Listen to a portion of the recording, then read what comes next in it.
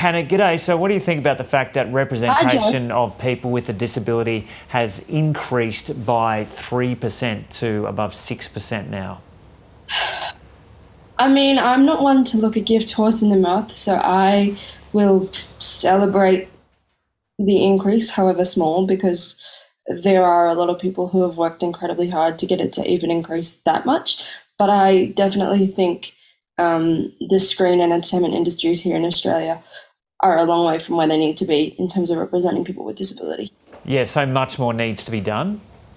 Absolutely, yeah, and that's in front of the camera, but also behind it as well, because I think representation of disabled people and a more kind of wide view of our stories will be more easily achieved if you have disabled creatives behind the scenes, whether that's writers, directors, producers. Yeah, and it's unfortunate to talk about this in terms of statistics, but that's where the facts are. And in the reporting of this today, it said that the number of people in Australia with disabilities is about 18% of the population. So Yeah, yeah, considering there's been a 3% increase, like you say, that's good, all well and good. But yeah, there's so much more to do.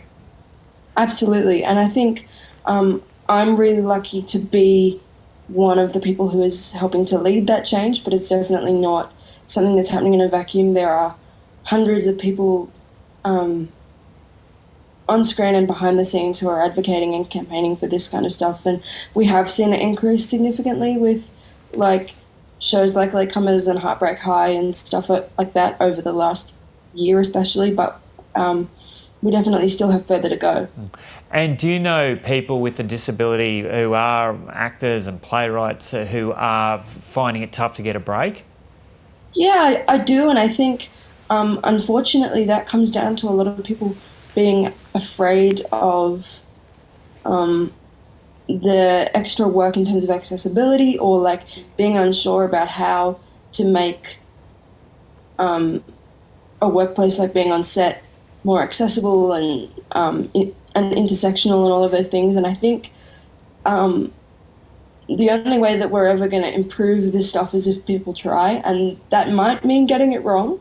But I think getting it wrong with the right intention and being open to learn and being open to consultation from our community is the only way forward. And Hannah, what's been your experience as an actor in the industry?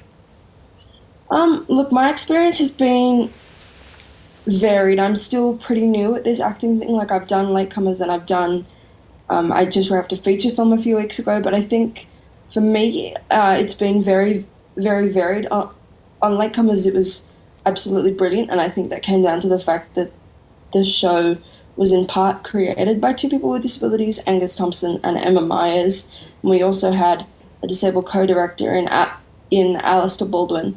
But I think for something like the film set, there was a lot of learning to be done. But I appreciated that they were willing to do it. And honestly, like, I don't mind being the kind of first or the like guinea pig, if you like, even though it can be exhausting, because I think if I can make it better for the kids who come after me and for the young people who might want to be in the entertainment industries, then that's a pretty good deal to me. Yeah, and why is increased representation so important?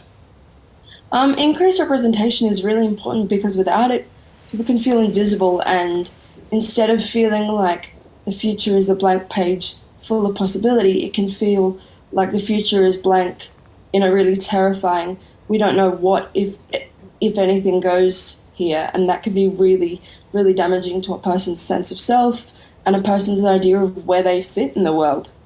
And have you come across some pretty cool moments already? You say you're pretty new to this, but have you come across some pretty cool moments already where people with a disability have come to you and said thanks so much for Yeah. putting yourself out there?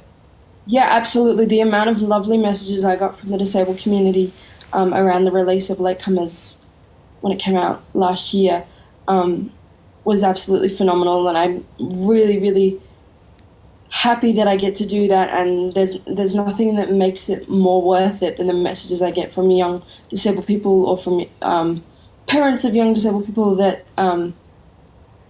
kind of say to the effect that like they're really glad that they have me to look up to because I didn't really have anyone who looked like me to sort of help me navigate my way through the world. So the fact that I get to be that for other people is pretty surreal and magical to me.